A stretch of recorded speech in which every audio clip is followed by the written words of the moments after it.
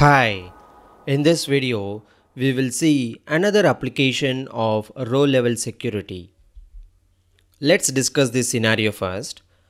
I have an organization with many vendors, and one of those vendors is the manager for every other vendor. So we have a data set where only one record or only one vendor is a manager and the other vendors are not managers. And we have the requirement that we need to apply row level security so that only the manager views all the records, that is the record for himself and the record for other vendors, and the other individual vendors, if they log in, they will be seeing only the records for their transactions.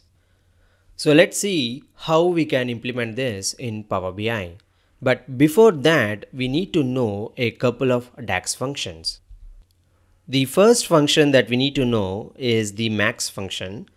It evaluates an expression for each row of a table and returns the largest numerical value. So you basically pass in a table, and then as a second parameter you pass in an expression. So that expression gets evaluated for each row of a table, and the row and the value with the highest one will be returned. So you get a scalar value and not a table.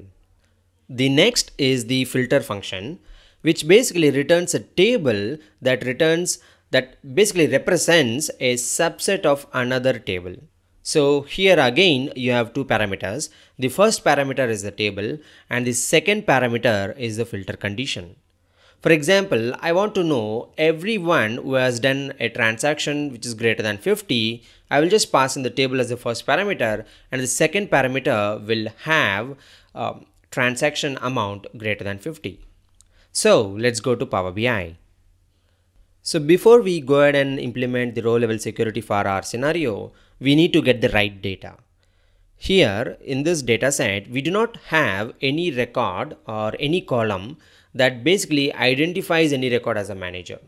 So what I will do is I will go and delete this data set. Just say delete. And then remove this visual. Let me have a new data set here. So go to home and just say enter data. In the create table window, I will just go and create the 4 columns. So the first column is an ID column.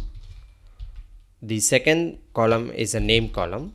The third column is email, and the fourth column, the one that I'm going to add now, is manager.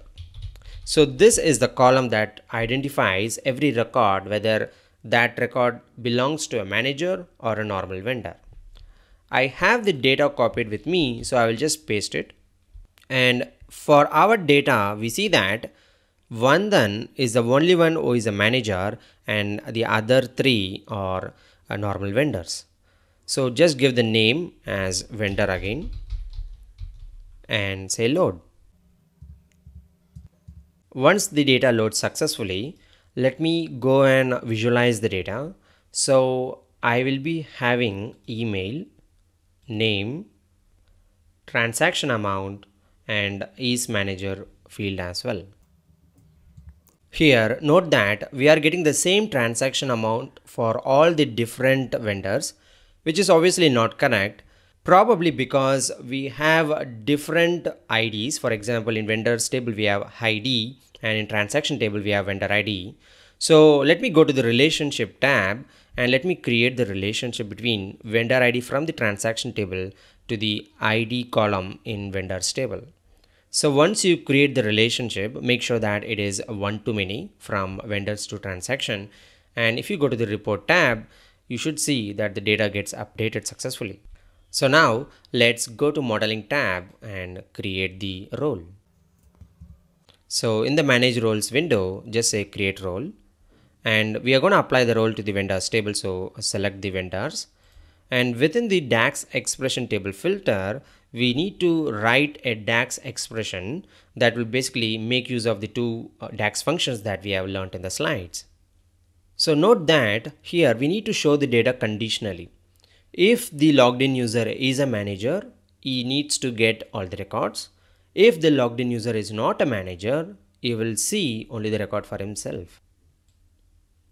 So first, let us write an if condition for the individual vendors, because for manager it's very easy. You just check if the manager column is 1. If it is 1, you just return all the records.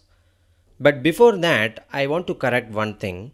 Here I am seeing the column name as sum of is manager, which is not really correct. So I will change that. So first let me close this roles window and go into my value section and just say don't summarize. So that will basically put the column name back as we wanted. So go into manage roles again. I will slightly pull it towards the right and just say create a role, and go into my vendors table and let me start writing the DAX expression. If you do not understand, just hold. I will write the expression first and I will explain it how exactly it works. So first I need to check whether that individual record or the logged in user is a manager or not. Okay, so first let me write if statement. Okay, and within the if statement I'm going to use the max function. So max, and within the max function I'm gonna have the filter function. So first I would like to write out this filter function and then come to max function and then come to if function. Okay, so first we need to filter for the records that belong to the individual user. Okay, so I will say filter of, the table name is vendors, so you need to put that in a single quote. So just say vendors, and this is the first parameter and this is the table that we are passing in as the first parameter. And for the vendors table I need to make sure if the logged in user email ID matches the email ID column within my table. So again I will say vendors of email. So vendors of email is nothing but user name. Okay,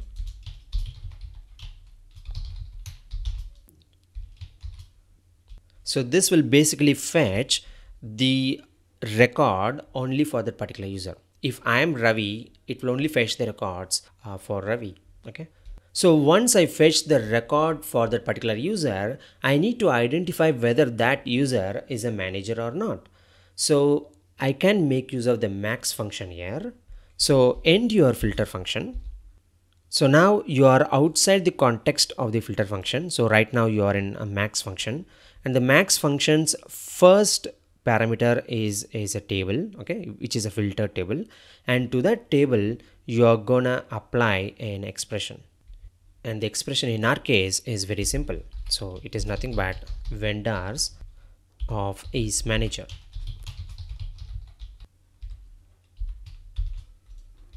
And since I close the brackets, right now I am in the context of the if function. So together what these functions will do is, first it will filter the record only for the logged in user, and then probably the logged in user may have many records. Here we do not have many records. So if the logged in user has many records, it will return the highest value of each manager for that user. If I am not a manager, it will return 0. If I am a manager, it will return 1.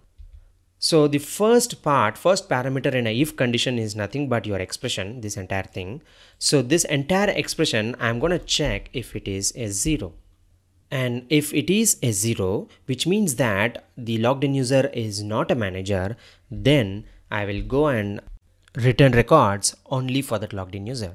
So here comes my actual filter condition. Okay, so I will say vendors of email is nothing but the username. Okay, so here comes your actual filter condition. Whereas if the maximum value of each manager is not 0, then we need to return all the records. So here is the true statement, and after comma you need to write the false statement. So the false statement is basically returning all the records. So just say any statement or any expression that will return a true. So I'm going to say 1 is equal to 1. So it will evaluate 1 is equal to 1 and it comes as true, and it will go and return all the records. And then you can close the if bracket. So this is my DAX expression. So let me quickly go over what I have done. First, we are filtering the records only for the logged in user, and we are checking the maximum value of is manager for the filtered records.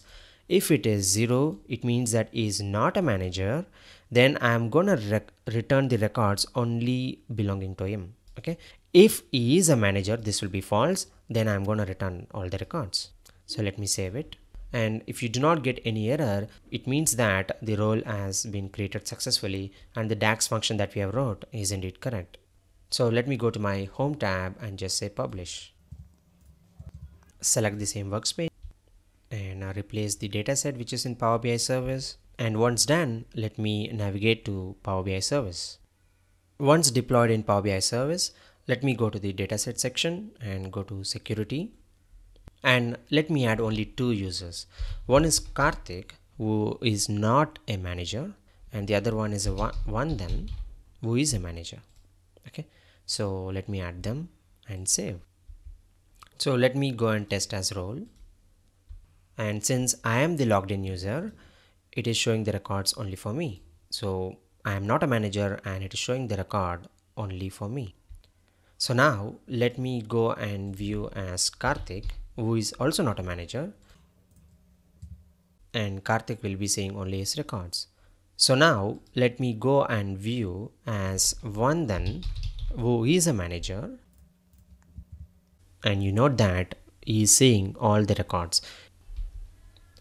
In summary, we have learned how to implement a row level security, or rather a dynamic row level security with a manager level access. This is just one way of implementing, and there are of course many other ways to implement the same scenario. In the next video, we will talk about managing row level security for many-to-many relationship. Thank you.